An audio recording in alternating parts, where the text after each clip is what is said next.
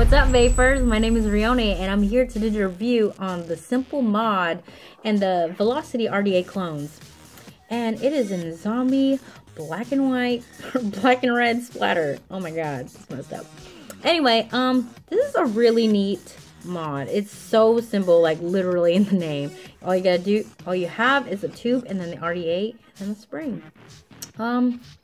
So the only thing I don't like about this so far is that this switch, it gets jammed a lot. Like so far, since I've been playing with it, it's been like, it's hard to push in sometimes.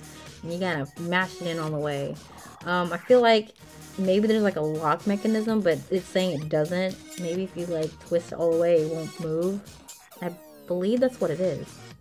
Yeah, if you like tighten it all the way, you can't mash it in. But if you just kind of twist it back the other way, and then you're back doing this. Pretty easy. So I'll show you the inside. So let's unscrew this real quick. I bought this off of eBay. You can find a bunch of these on eBay for real cheap. I bought this for $24. I originally almost bought this on Fast Tick for $20. If you would like to wait about a good week or two, or almost maybe a month, then maybe that's your place if you like cheap and slow. And yeah, but I just bought this off of eBay. I literally just waited 2-3 days and I got it. So here's my battery. Batteries are obviously not included. Buy off of that eBay too. So here's the mod. Literally just a tube. Oh my god, so simple. And here's the RDA, the Velocity. And I love the Velocity compared to my Hellboy. It's only got 2 posts, and I'll show you why in a minute. So this is how you put it back in. Make sure this ends that way. Twist it back in. Twist it with your hands this way first. And then tighten the sucker up with a coin. Not too tight, so you're able to push it in.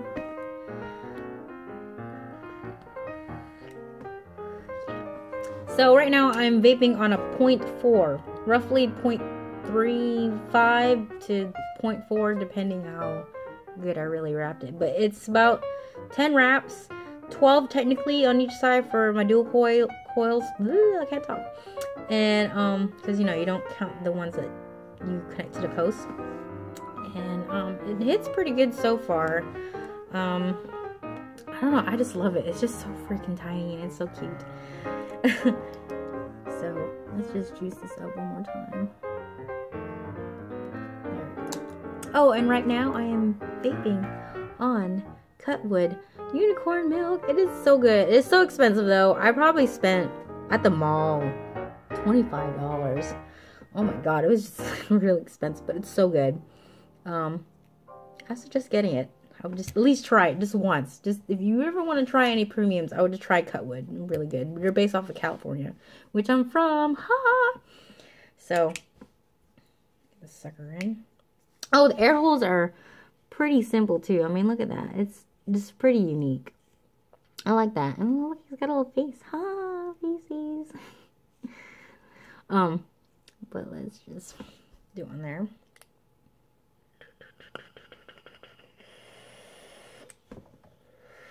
Ooh, it's a good hit. If I compare this with my iTaste MVP Pro, I really can't talk today. Look how small that is. It's really small. And my hands are really small. I'm like a 5-foot Asian, so that's really nice in the hand. And the way it feels, it's like grippy, kind of matte feel, like rubbery almost. I don't know what kind of paint they use, but it's really nice. So, if you're planning on getting it, I suggest you get this. It is so good. I love it. It comes in, just comes obviously with the stuff, and then it comes with a little screw thing. You actually need like a little wrench or whatever that it comes with. The Allen key. Yeah, it comes with its own Allen key, and see on the sides, little posts. It's amazing. I usually vape it like this. This is a 0.3 right now. So I mean, they vape pretty good, you know. Here's this again.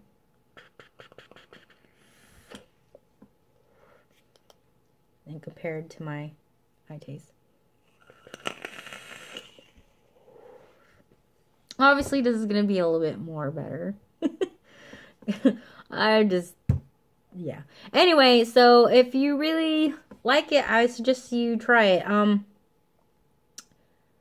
I suggest that beginners don't use this, like, because you gotta fool around with Ohm's law, and it's just a big pain in the ass. If you really want to start off, you just get this.